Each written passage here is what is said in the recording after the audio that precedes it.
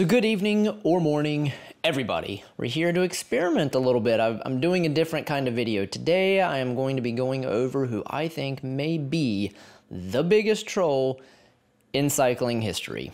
Peter Sagan, the sprint, the moment when you went wide in that curve, was that the moment you lost today? No.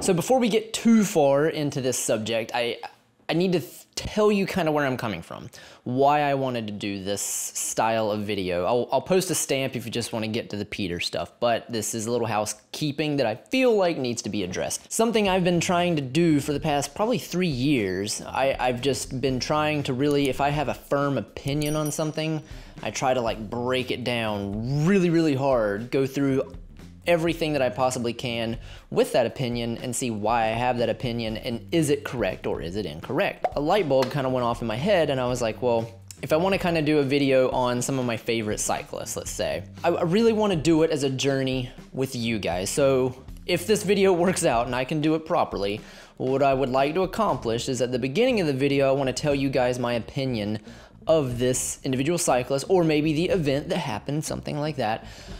I'm going to do what I normally do, and while I sit on the toilet, I'm going to research the crap out of it. And hopefully in probably 4 weeks, I will have a different opinion or my opinion will be solidified, but I would like to go through that process with you guys, see what I find out. I wanted to base this video on the most prolific GOAT in cycling that is still alive today, and that is Peter Sagan. Very popular victory in the world of cycling because one of the sport's great showmen has landed the world title. Peter Sagan from Slovakia is a world champion. But when he first burst onto the scene at, I think he was like 19 or 20 years old, I did not like him. I've always kind of been the person to not like to jump to conclusions, but I just knew I didn't care for his attitude. I think it was his arrogance, what I perceived to be arrogance on and off the bike that had me like full on Karen reaction to some of his antics, I guess. He's just having fun. Let the kid have fun. You know, I still have these leftover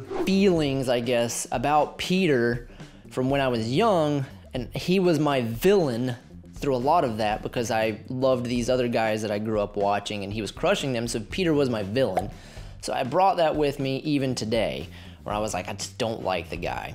But I'm hoping that opinion changes. So let's just get into the Peter Sagan info, and I'm going to go through with you guys why I think he is one of the biggest trolls in cycling. I think you really have to understand somebody's mindset though before you can start commentating on what label you're gonna put them in. It's hard to find a lot of info on Peter's childhood. Peter Sagan was born in 1990 in Slovakia, but at the time, like I think it was 1989, the Velvet Revolution was happening in that area. And it wasn't until, I think it was like 93 or 94, that Slovakia became who they are. So there was a period, like when Peter was very, very young, that they really didn't have an identity. And a lot of crime actually started coming in to Slovakia at the time because the government was kind of in shambles. He has 3 brothers, 1 sister, and he is the youngest in the family. And I did find it a little bit weird. So over and over again in a lot of these articles, they talk about his parents not really being around, that he was raised by his sister. The articles always say that his parents weren't around because they were running a grocery store, which I just find odd, but it's a different country. It was much different time back then. I don't really know what that means. I would love some clarification on that. Like, did his parents just never come home? Did they have to work day and night at this grocery store? I mean, either way, most of the stuff that you read about Peter starts at 9. 9 years old is when he gets kind of into racing his bicycle, and his older brother came first. Urai, I think that's how you pronounce his brother's name, was the first. Who he is still a professional cyclist to this day. So Peter started racing because of his older brother. He was very, very good at mountain biking. I think that is kind of his first love, mountain biking, and cyclocross from that matter, and he ended up becoming the junior world champion on a mountain bike, so that is definitely where he started. Peter got his very, very first Pro Tour contract from Team Liquigas. Leaky, or as one of my friends calls it, Leaky Gas. Hell, that might be how you're supposed to pronounce it. I call it Liquigas, because gas is liquid. And from there, Peter's career took off. I mean, he won, and he got another win, and another win, and another win. I think he has won the World Championships 3 years in a row. That's unheard of. So before we delve deep into his trolliness, we have to define first what a troll is, because it is not a bad thing. So a troll is an internet term. It is internet slang for a person who starts flame wars or intentionally upsets people on the internet by posting inflammatory and digressive, extraneous, or off-topic messages in an online community, such as a news group, with the intent of provoking the readers into displaying emotion. Basically, a troll, if you didn't get that, it's somebody that starts something to get a reaction out of people. So we're going to break down Peter's 4 trolls that I believe at least somewhat proves that if he's not a troll, he's the biggest troll in the cycling community. So his first trolls are definitely off of the back of his wins. So we'll call this first one his trolling wins. So for a few years after Peter burst onto the scene, people weren't actually trying to figure out if he was going to win. The talk of the town was, what was Peter going to actually do after he crossed the finish line? I mean, one of my thoughts at the time was, how freaking good do you have to be to start planning out your victory salutes? 50 minutes to go. It's going to be a 14th stage success. It is the world champion, Peter Sagan, taking stage 5 up Tour de Suisse, arms in the air. So Peter's most famous victory salute, and really what kind of kicked off this whole period of his career, was his win on the Stage 3 2012 edition of the Tour de France. Before the Tour de France, Peter had won 4 stages of the Tour of Switzerland and 5 stages of the Tour of California. So he obviously came into this tour with a lot of confidence, and it showed, and he had something to prove. Although this was his first ever Tour de France. Like, keep that in mind. This is the first time this kid has ever been to the Tour. He's 22 at the time. He already had it in his head that he's good enough and he's going to obliterate some people. This particular stage, it was tailor-made for Peter's riding style. It had enough hills to get rid of all the pure sprinters, but it would still finish in a sprint, so it wasn't like climbing up the side of a mountain for a sprint. Sprint opened up in around 300 meters to go. Peter unleashed his fury and completely just rode away from the competition. I mean, he rode away in such a fashion he could look around and go, yeah, I'm just gonna, you know, have a little fun right now. В одну калитку. Второй этап дебютанта тура. С ума сойти, конечно, какая мощь и какое чувство своевременности рывка вы видите. Но здесь уже никаких фанни-чикенов, хотя нет, все равно дурашливых после истого. And after the race, of course, everyone wanted to know what that was about. Peter always wants to put on a show for the spectators, which I thoroughly respect and I thoroughly think is something that is missing in a lot of pro cycling today. Peter said that his teammates told him to be like Forrest Gump. When you tell Forrest to run, he runs. And then when you tell Peter to win, he wins. So that's the little meaning behind the running man gesture at the end of the race. Peter also went on to win 3 total stages of the Tour de France that year and the points jersey. And the most impressive thing about all of that was it was his first appearance at the Tour de France. Peter has now been around for a while, but I think people forget how freaking good he was when he first came onto the scene. I mean, this is a new guy, first year at the Tour, and he wins the green jersey. And he has since transcended that to be like the GOAT of the green jerseys. I won't get into that too much because sometimes it feels like the green jersey's tailor-made for him now. But, you know, you have to bow down a little bit to that. And after his finishing antics gained him a lot of popularity with the crowd, he decided to continue with these, I don't know what you want to call them, finishing salutes.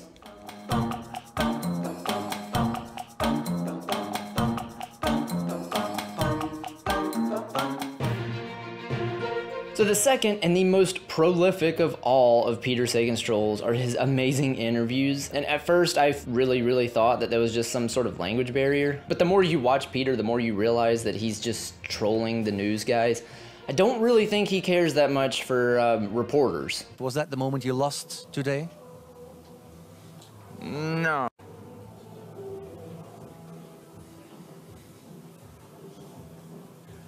And I mean, what can you say? He seems to like to mess with them. And I have to say that I absolutely love Peter's interviews. You can always count on them to be hilarious. And they are a true embodiment of what a troll in cycling should be. In our studio, they told us you were sick, but you aren't sick, so we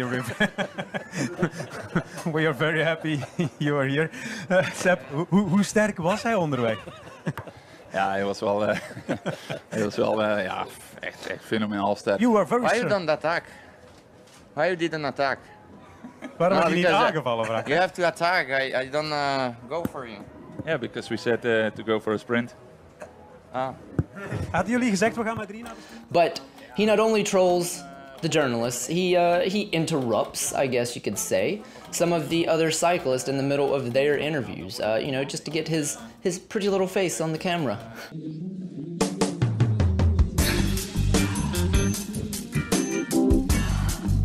No, I don't think there's any malicious intent with any of this. I think it is the true embodiment of a troll. He's literally having a little fun at the expense of a journalist. And I think he's doing it because that is probably his most hated portion of being a pro cyclist. That's my 2 cents on it. And this is where the true troll comes out, is in his interviews. No, you don't do that.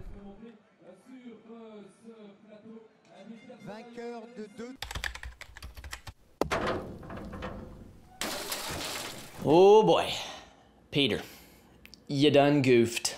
The incident took place at the 2013 Tour of Flanders, which is one of my personal favorite races. I believe Peter was around like 23 at the time, and he just battled for the win. Only one way to get rid of Peter Sagan, and that's literally to kill him.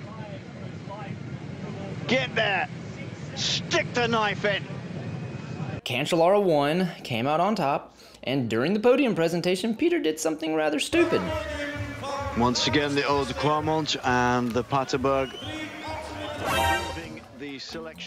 Yes, he pinched the podium girl's rump, and oh boy, the backlash from this.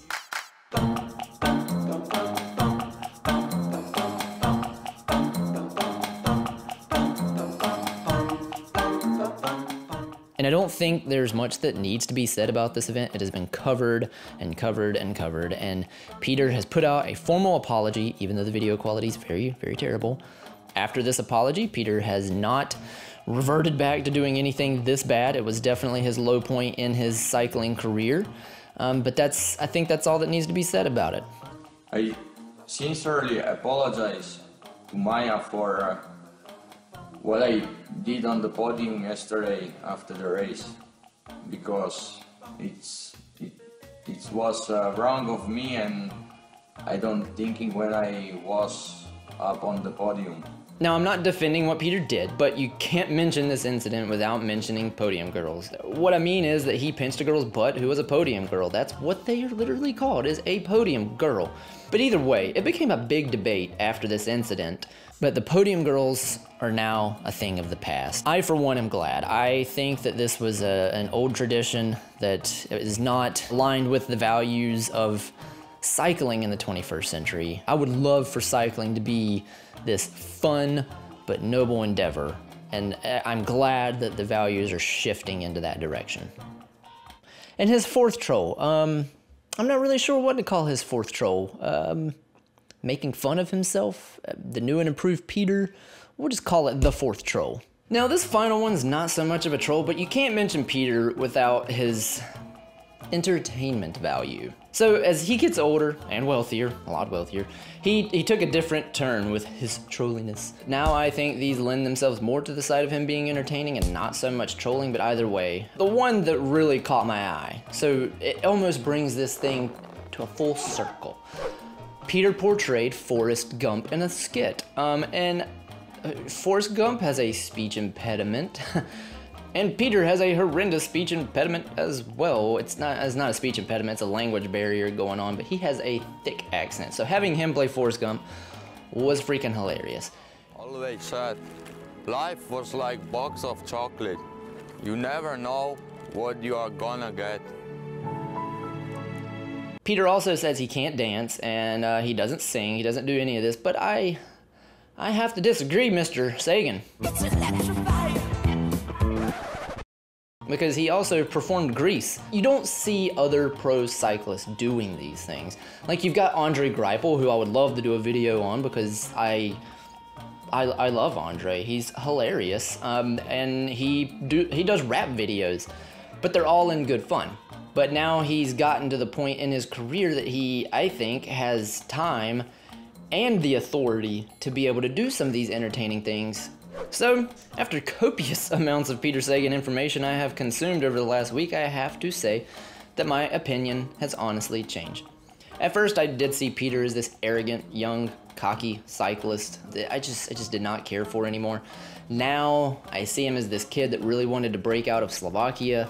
He has this really, really strong sense of, I don't know what you want to call it, like taking care of his family, his friends, and he cares a lot for his fans. That means a lot to me. Not as a fan, but like the friends and family thing. That's really cool.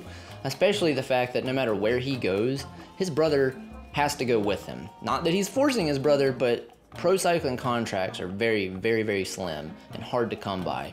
And his brother is a good cyclist, but Peter makes sure he's got a contract too. That's cool. I do believe that he is a bit of a jokester, but I believe he does it because he's trying to be entertaining, not necessarily that he has any kind of malintentions. And I know that I was in the minority of people that was not pulling for Peter, but my opinion has honestly changed. I like the guy and I truly do hope the best for him. Now, with all of that being said, if you have made it this far in the video, thank you so much for sticking around to the end, because this was my first commentary style video, I guess. And I wanted to do this, like I said at the beginning, because I have this, I don't know what you want to call it, problem where I will get like hung up on a subject. So like, I didn't like Peter.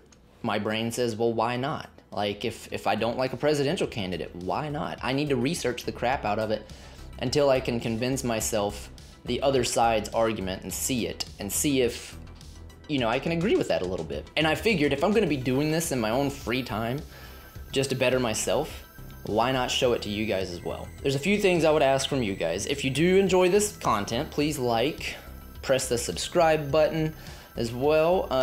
But down in the comments, let me know what made you stay this long, because if you made it this far, I at least entertained you enough. But also, tell me something that I did correctly to make you watch this far, because I want to continuously improve and I want to know what helped do that.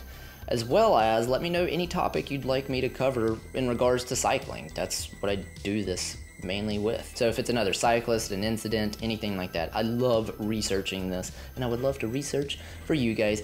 Anyway, that's all the time that I have for you today. I will see everyone in the next video. Thanks for sticking around. I love you all. Bye-bye.